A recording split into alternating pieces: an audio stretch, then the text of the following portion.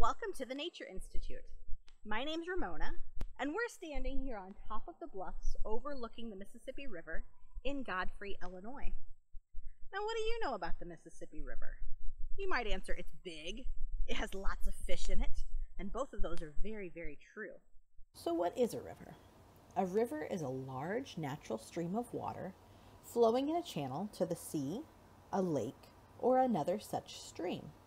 So here we have the Mississippi River, which is a very, very large river, and it flows into the Gulf of Mexico. And there are other rivers that flow into the Mississippi River, making it even bigger. So the Mississippi River drains 31 U.S. states and 2 provinces in Canada. That's a lot of water, making it the 4th longest river system in the world and the 10th most powerful. It's a really, really big river. The only rivers that are bigger are the Amazon, the Yangtze, and the Nile. There are 3 things that you can find out about the river. First, where does the Mississippi River start? What state does it start in? Where does it end? What is the last state that it travels through before ending in the Gulf of Mexico? And how many U.S. states does the Mississippi River touch? It's a border river for a lot of those states. Maybe you can name all of them. So that's your challenge. Find out where the river starts, where the river ends, and how many states the river touches. The river is also a habitat. Now, what's a habitat? Well, a habitat is a natural home or environment of an animal, plant, or other organism. It's a place where it can find everything that it needs. What do animals need? They need food, they need water, they need shelter, and they need space. So let's think about the river as a habitat. What lives there?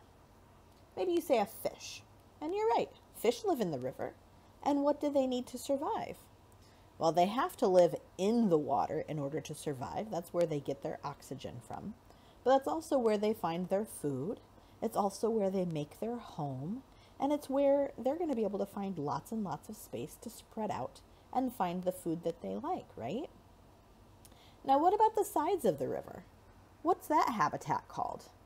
That habitat is riparian habitat or riparian areas. And riparian areas, traditionally, are full of plants. There's usually lots of trees, lots of plants that line the river. And there are so many animals that will live in those riparian areas. So think about it. You'd probably see deer along the river and raccoons along the river, as well as coyotes and skunks and all sorts of things that are probably using the river for their water, sometimes for food if they're looking for fish or shellfish or crayfish, different things like that.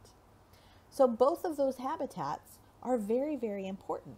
And when we put them together, we get a lot of biodiversity, lots of animals, lots of plants that are relying on that river for what they need.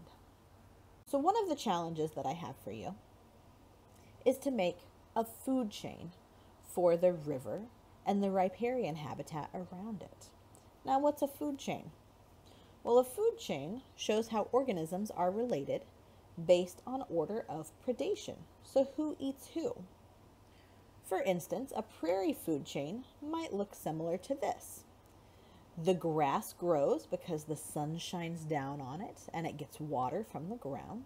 It's able to grow nice and tall. And that grass gets eaten by a grasshopper. And then a snake comes along and eats the grasshopper. And then what might eat that snake? Maybe a hawk. So a hawk comes and eats the snake. And that's a food chain. But sometimes it gets even more complicated than that. So a food web is where all of these different food chains are actually related to each other. So a hawk doesn't just eat snakes. It will also eat rabbits and mice and squirrels, and some hawks even eat birds. So it gets just a little bit more complicated when you're looking at a food web. So your challenge is to create a food chain for the river. So think about the plants that are going to be the start of that food chain. Maybe cattails, maybe some floating plants, maybe just the plants that are along the side of the river, the grass, the trees, the shrubs. And then what's going to eat those? Maybe a mouse, maybe a grasshopper, maybe a fish that only eats plants. But just work your way up from there. Think about what eats the next thing.